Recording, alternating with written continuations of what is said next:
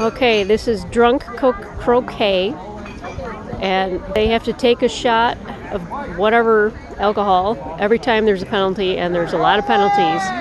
And apparently the goal of the game is the last one standing wins.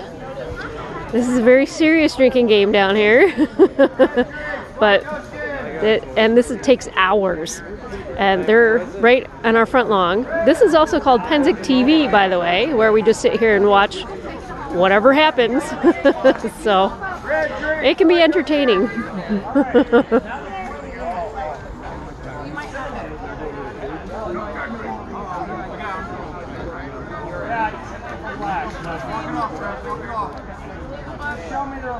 And the ball's in the mud pit right now.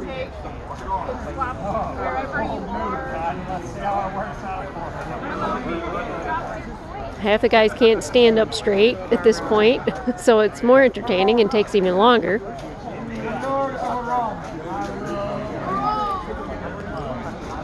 Anyway, that's one of many drinking games down here.